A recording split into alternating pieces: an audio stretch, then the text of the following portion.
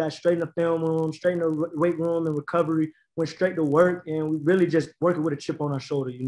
Every game is important, but this game was especially important because it was an East Division game, and we know we got to conquer the East to get to the SWAC championship where we're trying to be in May. It's SWAC football. It's spring football. What's different about it? Is it just football, or does it feel different because it's in the spring? Oh, of course, football is definitely football, but it has its differences as well.